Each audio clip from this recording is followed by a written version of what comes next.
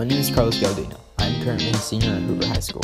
I am a person who likes to be outside, so I spend 90% of my time outside studying, reading, eating, laying down to see the sunset at Tip Top Grill. But I excel in many things at school, and math isn't one, but photography, I think, might be it. So I chose a few images to show some important aspects of my life. Mellow mushroom. In this first picture, I photographed the mellow mushroom. This is a tiny house inside my fish's bowl. My fish's name is Citrus. I got that little fella when I was very upset. Ever since I got him, he's cheered me up a whole lot. He swims to the surface immediately when he sees anything on top of his bowl. I think animals are fun, and they're very good companions. I would have photographed my cats, but they're very crazy and antisocial. For this picture, I wanted to go for a very foggy looking underwater mushroom, kind of like whimsical that you would see in like the Smurfs. I edited the image by lowering the light and the color. The saturation is 0.43 and a freeform crop. I was very pleased with how this picture turned out, exactly what I wanted to portray, especially since it's in a plastic bowl filled with foggy fish water, so it was kind of hard, but I got the camera to focus on certain times when I wanted it to. Hem. The name of this angel is Hem. I have these little angels or cherubs in my room that resemble that heavenly vibe. I love statues and figures that have such an amazing detail. Over the summer, I'd found this one in a thrift store. I put it on top of my vinyl by the incense tray, and the candle that shines with a low light reflecting off the little angel is incredible. The reason I'm very drawn to the cherubs is because religion is such an interesting topic to me, and heavenly characters and figures are an aesthetic that I'm very attracted to because of how pure and beautiful they are. I edited this picture by exposing the contrast and reducing the light, focusing on the angel in the left bottom with a dark background.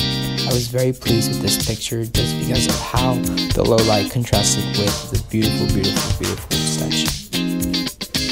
I named this picture Rembrandt's. This picture is one of my favorite places on the whole planet. This is a really beautiful coffee shop named Rembrandt's. It has a very strong urban Italian little shop as a plaza vibe. Considering on how the outside of the building looks, it's decorated with tremendous amounts of rich green plants hanging over the entrance. The beautiful vines give the place a whimsical feeling. Also, there's an odd statue that stands out on the balcony, capturing anyone's eye who passes by it. This place fills me with harmless feeling because I really enjoy the food, studying there in the afternoon during fall, and it's always good to go somewhere I can concentrate and just enjoy the beauty of it. I edited this picture by exposing the higher light and increasing the brightness with the color to bring out the rich green plants. The gray statue really stands out in the middle, posing and shining as the sun reflects over it.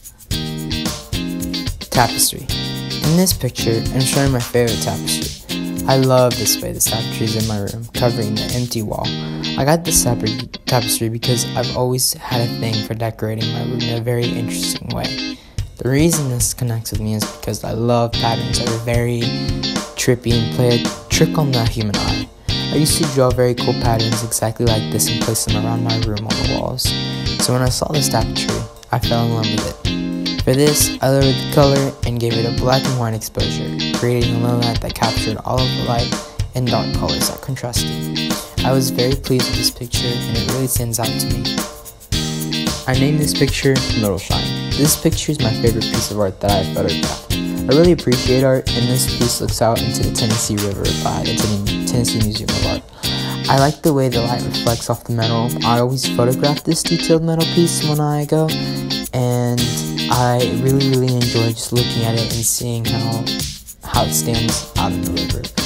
I increased the color to bring out the landscape in the background, such as the trees and the river.